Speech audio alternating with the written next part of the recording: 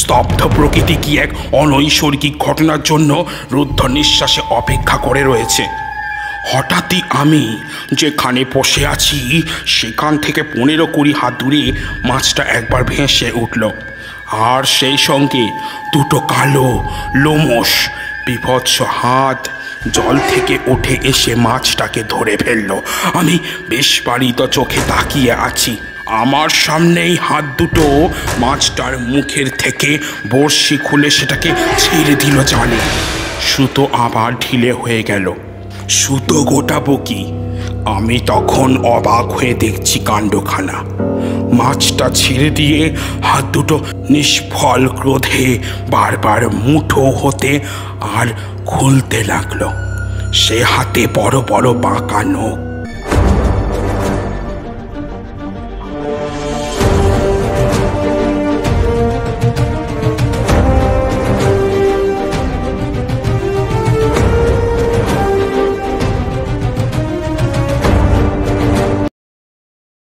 ভূত, প্রেত, অন্ধবিশ্বাস এবং কুসংস্কারকে গল্প অ্যান্ড কং চ্যানেল কখনোই সমর্থন করে না।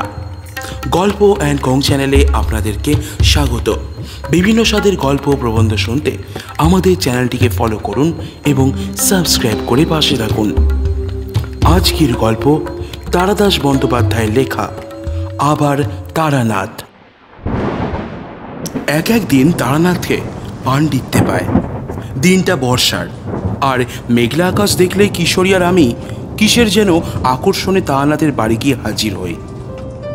আমাদের এই প্রাত্যহিক নিতান্ত পরিচিত জগৎটার বাইরে এক আশ্চর্য দুনিয়ার কথা সে আমাদের শোনায়, যেখানে সম্ভাব্যতা এবং অসম্ভাব্যতার মাঝখানে সীমারেখাটা খুব অস্পষ্ট, দেখা যায় কি যায় না। আলাপের প্রথম দিকে আমি আর কিশোরী আড়ালে হাসাহাসি করেছি, কিন্তু পরবর্তী সময়ে তারানাথের এমন কিছু অদ্ভুত ক্ষমতা আমরা দেখেছি যার পর অবিশ্বাস জিইয়ে রাখা কঠিন হয়ে পড়ে। আজও তেমন এক ঘটনা ঘটল। তারানাথের বাইরের ঘরে বসে আড্ডা হচ্ছে।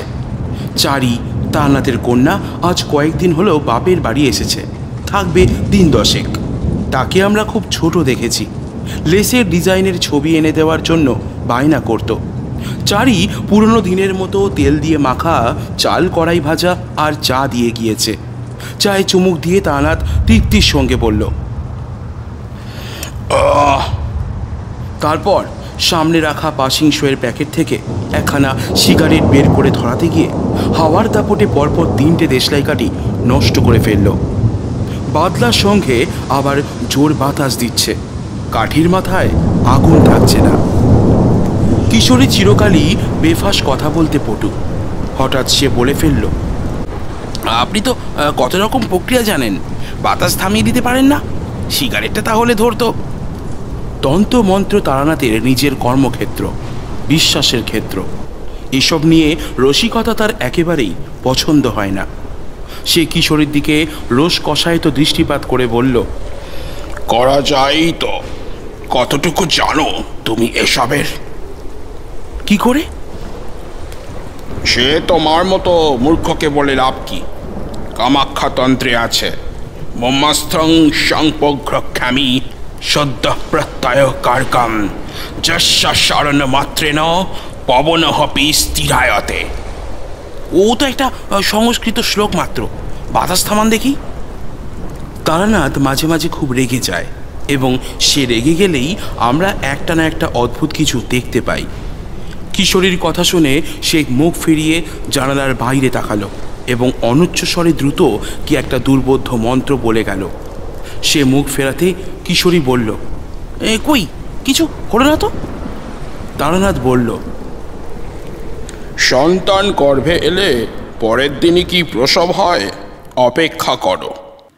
আশ্চর্য ব্যাপার, মিনিট খানিকের মধ্যেই বাতাসের দাপট কমতে কমতে একদম স্থির হয়ে গেল।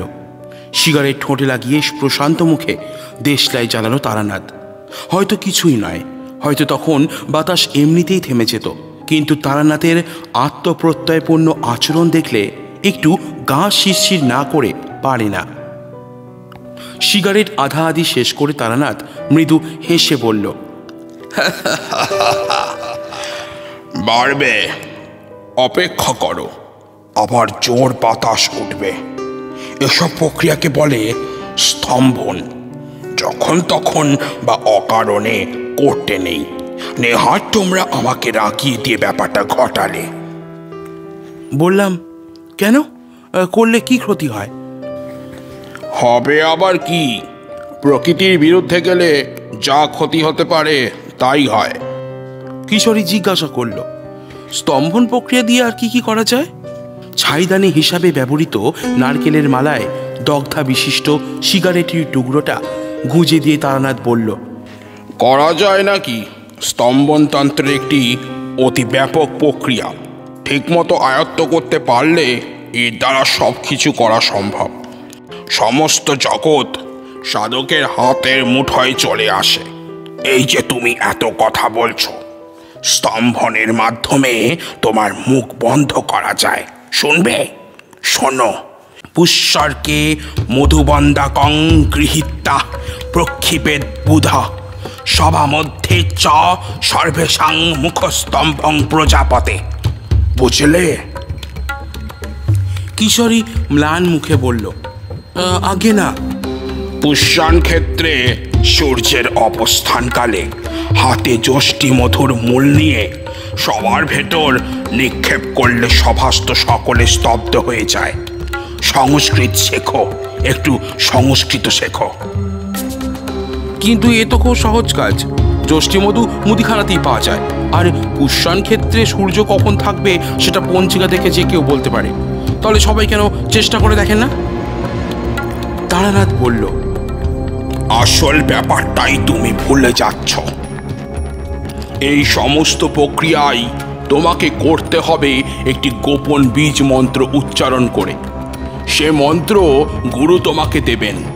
এই জন্যই উপযুক্ত গুরুর কাছে দীক্ষা নিলে তন্ত্র সাধনা করা যায় না। তা নইলে তো সবাই যা ইচ্ছে তাই করে বেড়াতো। যাও না, কোনো মেয়েকে আকর্ষণ করবার জন্য কোচবকের বাঁদিকের ডানার পালক হাতে নিয়ে কৃষ্ণা চতুর্দশীর রাত্রিরে লোকবসতির বাইরে নিম গাছের তলায় বসে 10,000 বার জপ করো। হিং কালিকাটাই বিদ্যহে আকর্ষণ্যাই ধীমহি তন্ন কালিকা প্রচোদয়াৎ। রাত্রির প্রথম প্রহর থেকে ব্রাহ্ম মুহূর্তের মধ্যে জপ শেষ করতে হবে। ওই সময়ের ভেতর 10,000 বার জপ করতে যদিও বা পেরে ওঠো, তাতে কোনো লাভ হবে না। জপ শেষ করে নিশ্চিন্ত মনে সে মেয়ের সঙ্গে রসের কথা বলতে যাও। তার বাড়ির লোক ডেকে সে তোমাকে ঠ্যাঙানি খাওয়াবে। কারণ গুরুর কাছে তোমার আসল শিক্ষা হয়নি। শুধু মন্ত্রে এসব হয় না। বশীকরণের আগমশাস্ত্রোক্ত পন্থা শুনবে? এই শোনো। গৃহীতা মালতী পুষ্পং পট্টসূত্রেণ বর্তিকা। এবার আমি বললাম, যথেষ্ট হয়েছে ঠাকুরমশাই। আজ আর সংস্কৃত শুনলে একেবারে খেপে যাব। বরং একটা ভালো গল্প শোনান, মানে আপনার জীবনের অভিজ্ঞতা থেকে নেওয়া কাহিনী। তারানাথ বলল, গল্পে আর আসে না। মনে শান্তি থাকলে কি আর আড্ডা জমে? জিনিসপত্রের দাম কিরকম হু হু করে বাড়ছে দেখছো? আজ সকালে বাজারে গিয়েছিলাম, তা দেখলাম রোজকার খাওয়ার মতো মাঝারি চাল 4 আনা সের, সর্ষের তেল 9 আনা, আলু 4 পয়সা, পটল 6 পয়সা। একখানা গঙ্গার ইলিশ পছন্দ হয়েছিল, দাম বলল 12 আনা। ভেবে দেখো একবার, অমন একখানা ইলিশ মাছ 7 বছর আগেও এই বাজারেই 4 আনা সাড়ে 4 আনায় কিনেছি। এই যুদ্ধ কবে থামবে বলতে পারো? হিটলার বা চার্চিল আমাদের সঙ্গে পরামর্শ করে যুদ্ধ পরিচালনা করেন না। সুতরাং কিশোরী আর আমি চুপ করে থাকলাম। তারানাথ বলল, মাছের কথায় একটা ঘটনা মনে পড়ল। অনেক রকম কাণ্ড জীবনে দেখেছি। বীরভূমের শ্মশানে মাতু পাগলির সঙ্গ পেয়েছি।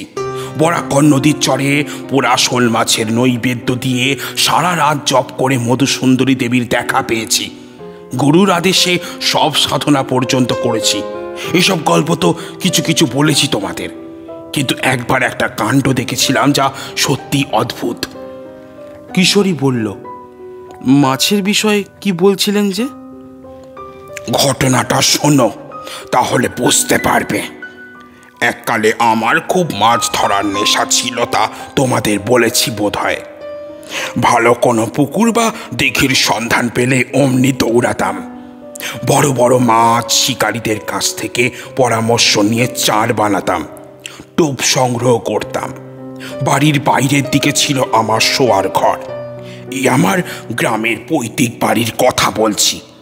তখনও বিয়ে করিনি, কিন্তু সাধন ভোজনের জীবন শুরু হয়ে গিয়েছে।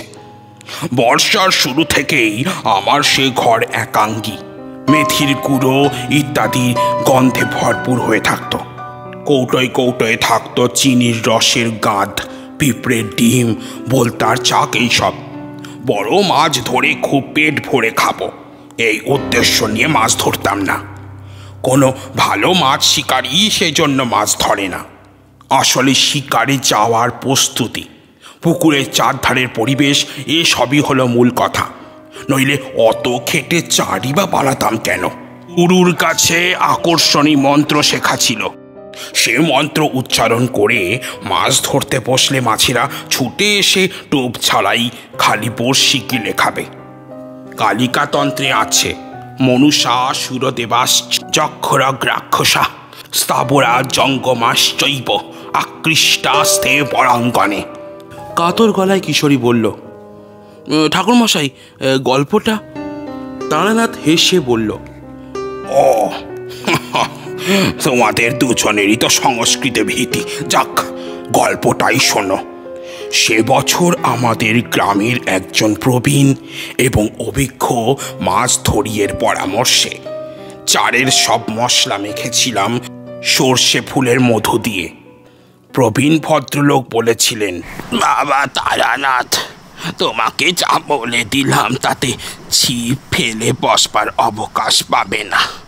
দলে দলে মাছ ছুটে আসবে। আরও অনেক কিছু তোমাকে শিখিয়ে দিয়ে যাব।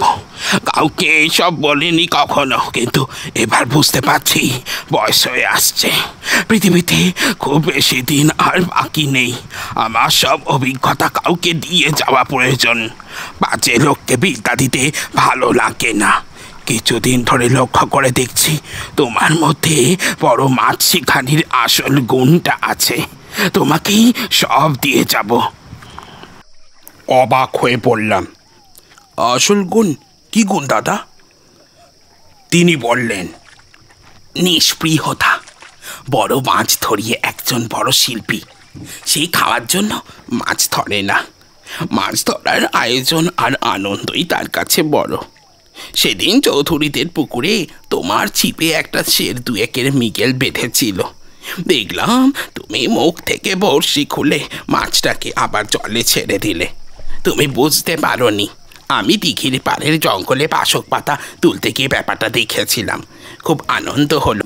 বুঝলাম তুমি নিষ্পৃহ, তোমার হবে। লজ্জিত হয়ে পড়লাম। ও কিছু না কাকা, দেখলাম ছোট মাছ, এখনো অনেক দিন বাঁচবে, খামোকা ওর জীবনটা শেষ করি কেন? ওইটাই তো আসল কথা। অন্য কেউ হলে নাচতে নাচতে নিয়ে যেত। গ্রাম সম্পর্কের সেই কাকা মাছ ধরা বিদ্যায় আমাকে পাকা করে দিয়ে গিয়েছিলেন। আজ বহুদিন হলো তিনি দেহ রক্ষা করেছেন আমার প্রথম যৌবনেই। এখনো তার কথা মনে পড়লে বুকের ভেতরটা কেমন করে। ও সব মেজাজি সৎ মজাদার লোক আজকাল আর দেখা যায় না। যুগটাই একেবারে বদলে গেল হে। এখন সব ছোট মাপের মানুষ, ব্যক্তিহীনতা কলির লক্ষণ। সর্ষে ফুলের মধু জোগাড় হলো হঠাৎই, বিশেষ চেষ্টা করতে হলো না।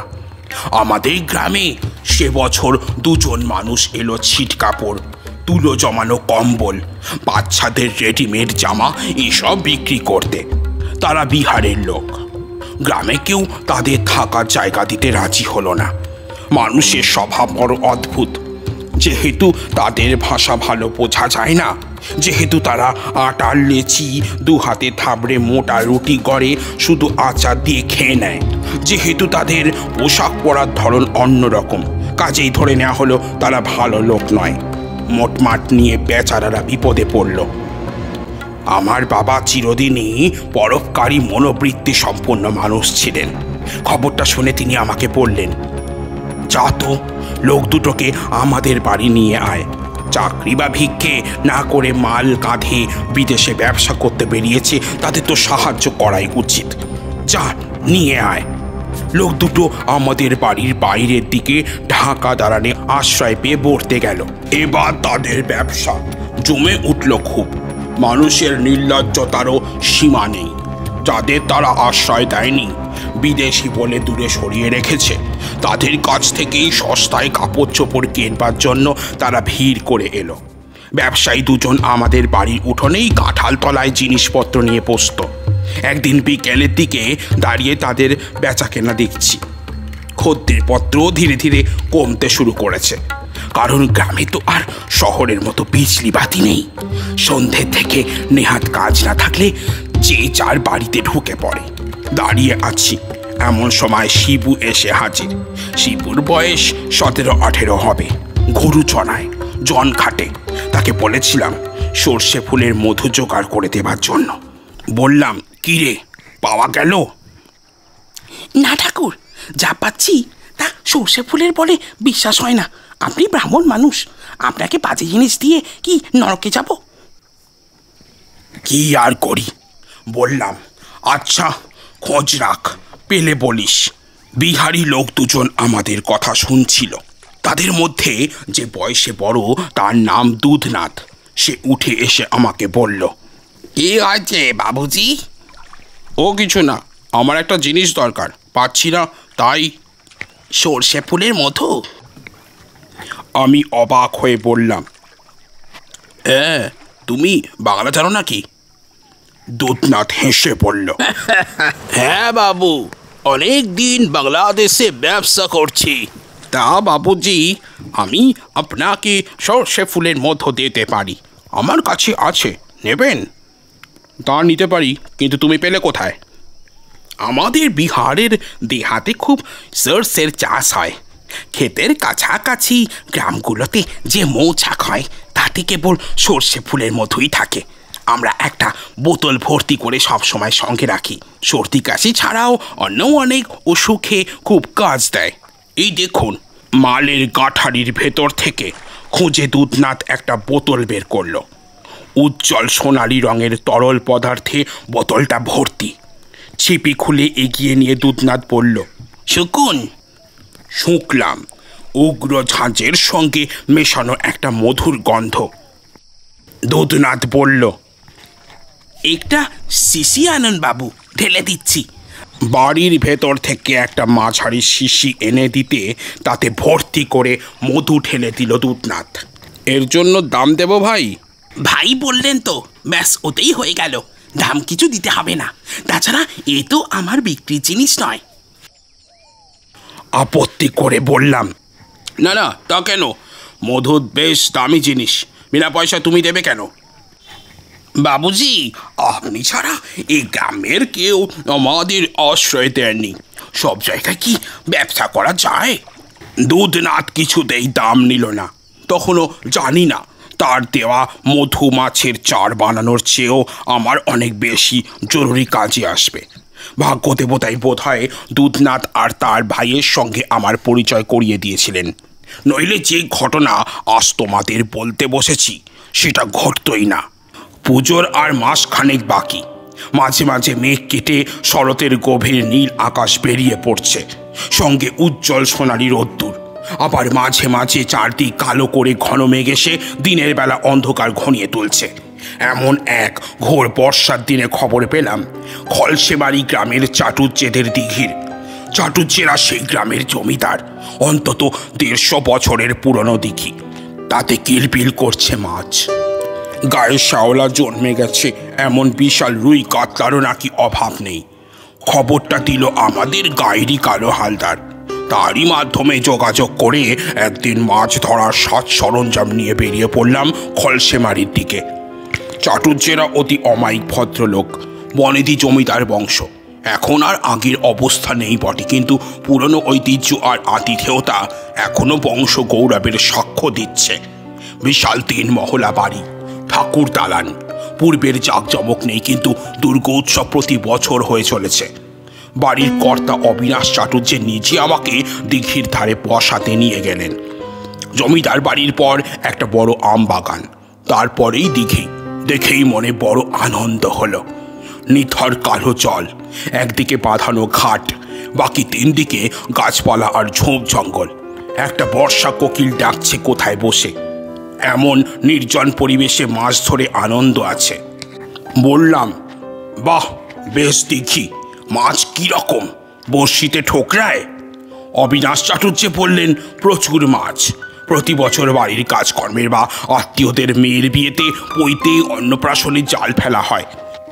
অবিনাশ চাটুর্যে বললেন, প্রচুর মাছ প্রতি বছর বাড়ির কাজকর্মে বা আত্মীয়দের মেয়ের বিয়েতে, পৈতে, অন্নপ্রাশনে জাল ফেলা হয়। আবার প্রতি বছরই বেশ কিছু মাছ ছাড়া হয় যাতে পুকুর খালি না হয়ে যায়। কিন্তু অবিনাশ বাবু চুপ করে গেলেন। বললাম, কিন্তু কি? গত বছর থেকে একটা অদ্ভুত ব্যাপার দেখছি। এর মধ্যে প্রয়োজনে 2 বার জাল ফেলতে হয়েছিল। দেখা গেল পুরনো বড় মাছ সংখ্যায় কমে গিয়েছে। নতুন যে মাছ ছাড়া হয়েছিল তাদেরও অর্ধেকের খোঁজ নেই। এটা তেমন কোনো সমস্যা নয়, নিশ্চয়ই মাছ চুরি যাচ্ছে। বরং পাহারা বাড়িয়ে দিন, কড়া নজর রাখুন। অবিনাশ বাবু বললেন, চুরি যাচ্ছে বলে মনে হয় না। বাড়ির কাছে পুকুর, দিনে হোক রাতে হোক জাল ফেলে মাছ চুরি করতে গেলে ধরা পড়েই যাবে। ছিপ দিয়ে আর কটা মাছ ধরবে, আর তাতে তো ধরা পড়ার সম্ভাবনা আরো বেশি। ভোঁদর বা উদবেড়ালে খেয়ে যেতে পারে। তারাই বা কটা খাবে?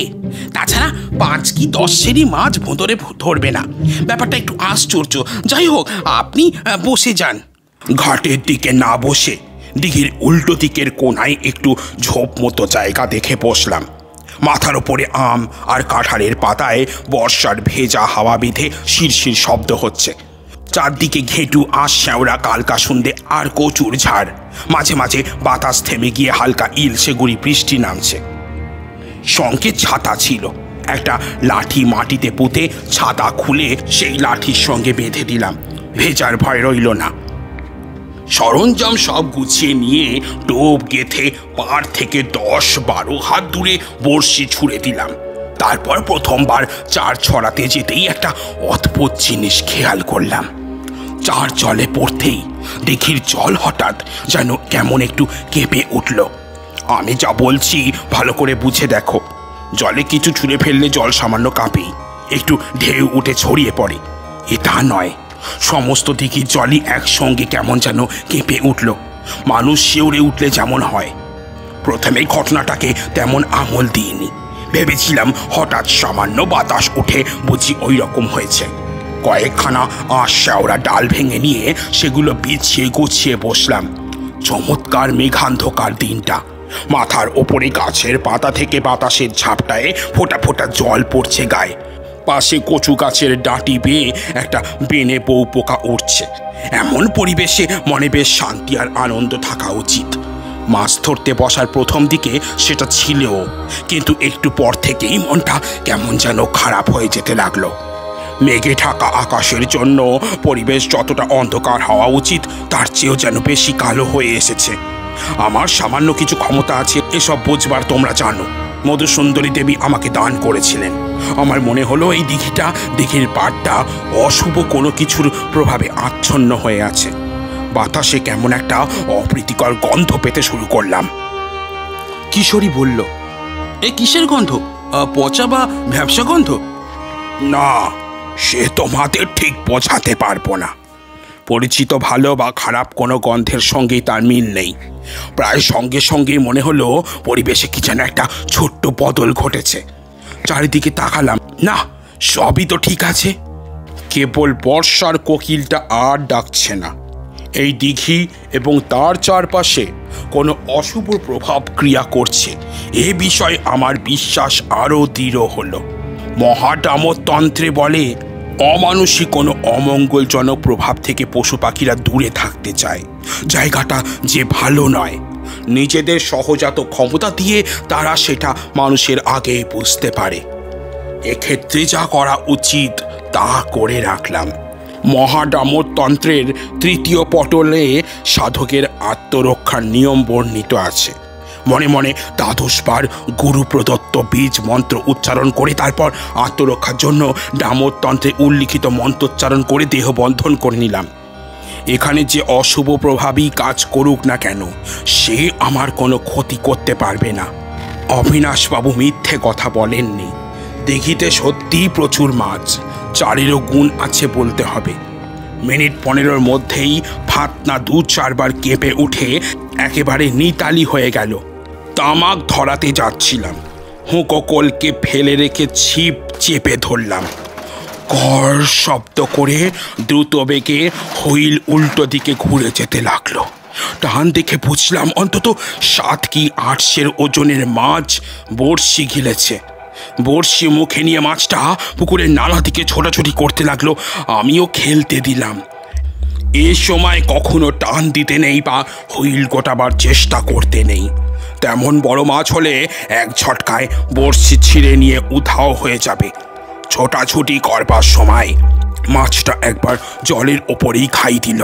বাহ, বেশ বড় মাছ। তারপরেই ঘটল এক আশ্চর্য ঘটনা। ঘাই দিয়ে মাছটা আবার ডুব দেওয়ার সঙ্গে সঙ্গে দেখলাম আমার সুতো ঢিলে হয়ে গিয়েছে। ছিপে বা হুইলে তার কোনো টান নেই। অবাক হয়ে হুইল ঘুরিয়ে সুতোর ডগা কাছে এনে দেখি বড়শি ছেড়েনি, ফাতনাও ঠিক আছে। তাহলে মাছটা গেল কোথায়?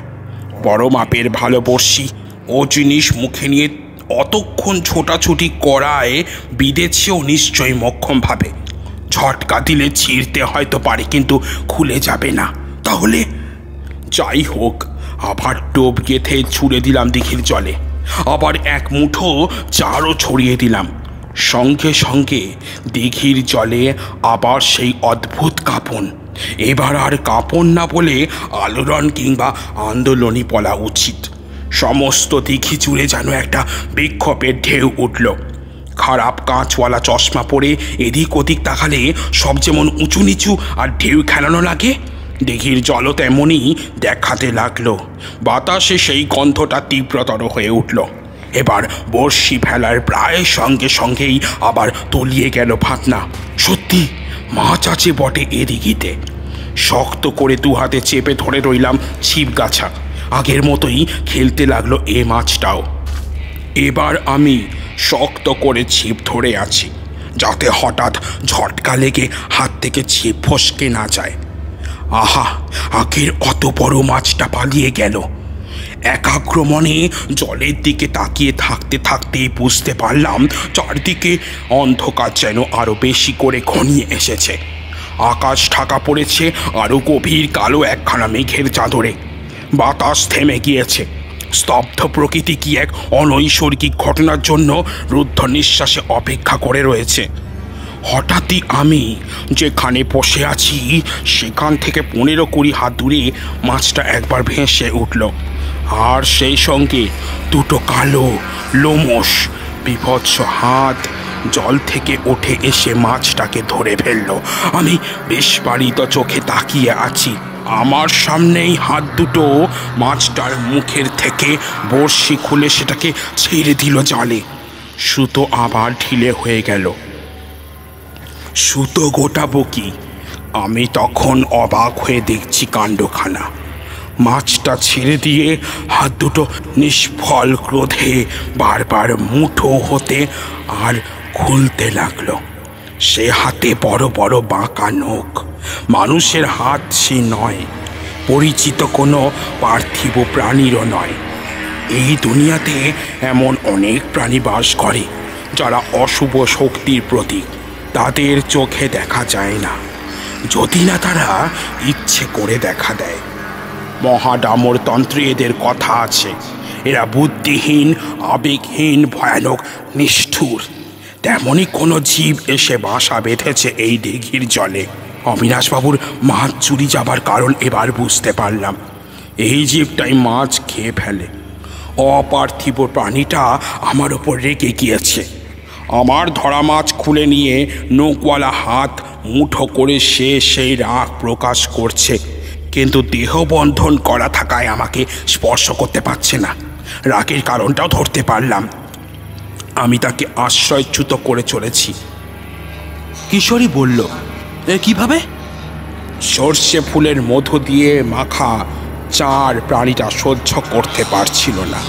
সর্ষে বা তার ফুলের মধু প্রেত বিতারিণী কর্মে লাগে। দুধনাথ খাঁটি মধু দিয়েছিল ঠিকই। ভাবলাম সজ্জন অতিথি বৎসল অবিনাশবাবুর একটা উপকার করে চাই। দেখি চারদিকে ঘুরে মুঠো মুঠো চার ছড়িয়ে দিতে লাগলাম।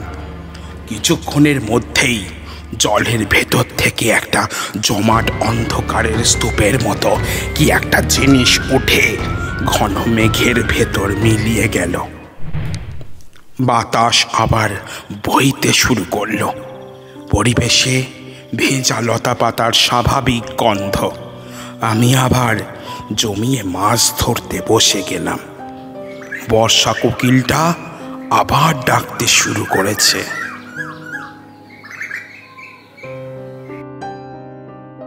শুনছিলেন তারাদাস বন্দ্যোপাধ্যায়ের লেখা গল্প আবার তারানাথ। বিভিন্ন স্বাদের গল্প প্রবন্ধ শুনতে আমাদের চ্যানেলটিকে ফলো করুন এবং সাবস্ক্রাইব করে পাশে থাকুন। দেখা হচ্ছে আপনাদের সাথে আবার নতুন একটি গল্প নিয়ে। ভালো থাকবেন আপনারা সবাই।